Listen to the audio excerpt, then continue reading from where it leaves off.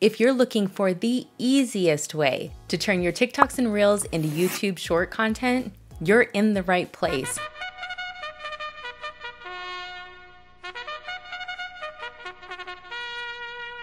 A lot of people's ears perked up when they heard there was another opportunity to get paid from your short form content. So naturally, they took their TikToks and Reels and uploaded them onto the YouTube platform, only to find out YouTube's not having it. And it's really left some of us kind of feeling bitter about it. What's the deal? Does anybody know? Yeah, what's the deal? YouTube's really been a tough nut to crack. Are we surprised though? They want original content, not reposted videos that had already been used on another platform. So let me show you how to clean the slate, take all those TikToks and Reels and transform them into original YouTube short content. And then I'm going to show you an easy way that you can safeguard them so that you can leverage the work that you've already done. That's the whole point of repurposing, right?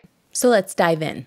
Before we can do anything with our Reels and TikToks, we have to be able to retrieve them from their apps. If you made them natively on an app, then we need to start with downloading them without the watermarks. This will require a third-party app and the link to the video depending on which app you're getting your videos from. There are honestly too many options to list them all, and some that are for TikTok or Reels only. In addition, there are some for Android and some only for iPhone. So do a search in your app store and you're sure to find lots of options based on your needs. I have a better solution though. If you want to be able to grab all your video links at one time, you can do so straight from TikTok in just 4 easy steps.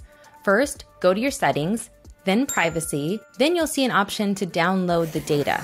You want to click that, and that sends a request for the data to be packaged up so you can download it to your computer or your device. And it can take up to 4 days for you to get that. Once you have that though, all of the links to all of your videos on TikTok will be inside of that file. So it's kind of like doing it all at once. While you're waiting, head over to Google, search for a simple mass loader. We don't endorse any particular option as they all kind of serve different purposes and offer different things.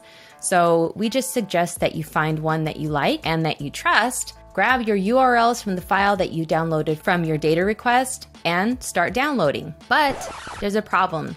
And it's kind of a hard problem for most people to see. It's something that's been ignored and hurting thousands of creators. Any shorts that are flagged as reposted content will be suppressed. But how can they do all this? And why are the rules so much stricter over here on YouTube? Well, they kind of have an advantage. Unlike TikTok and Instagram, YouTube is the second largest search engine in the world. So things like metadata and file names, those are things that YouTube is already set up to scrub through, and they're gathering all of that data. They've got quite a sophisticated algorithm, and as a result, they can tell if you saved them from another app. But you're probably thinking, how will they know?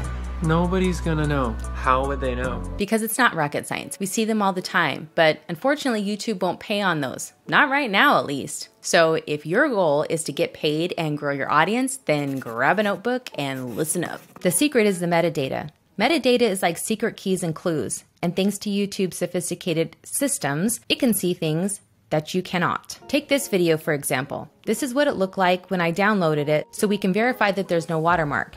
It's just a simple video about my love for Dawn Power Wash, and I use the SnapTik app to download it to my iPhone. However, when you're saving videos to your phone, only part of the data is visible to you. In addition, it's a hassle to rename them, and even if you do change the file name, you cannot change the metadata. Here's what I mean. I downloaded the same video to my computer, and look how much more information is now visible and easily accessible. While I can change the file name more easily here, I still cannot remove the metadata as it shows where I downloaded the video from. In addition, remember that SnapTik app I used? And that would red flag it as a reposted video. So that's not such a good thing. But it's okay, because I got you. And we can fix it in 5 minutes. First, we're gonna upload it into the InVideo editor. There are other reasons to leverage all of the resources InVideo has to offer, like stock clips, sound effects, scenes, and all of the templates that you can choose from. However, right now we're just covering the metadata issue. So I'm gonna show you what the difference is when you've exported it from InVideo.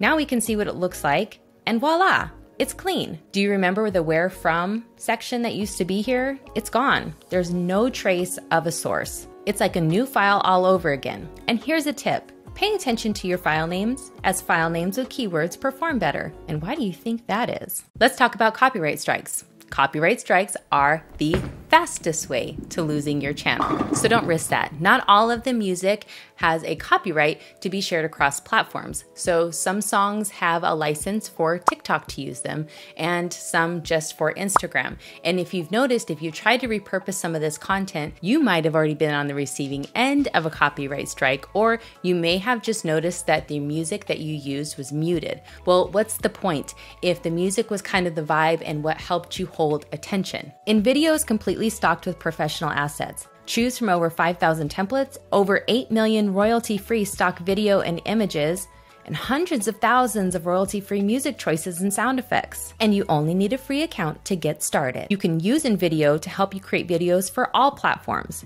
and repurpose your content, especially if you like using the filters or the fun effects. Let me show you. I did this joke sequence with my son on Snapchat.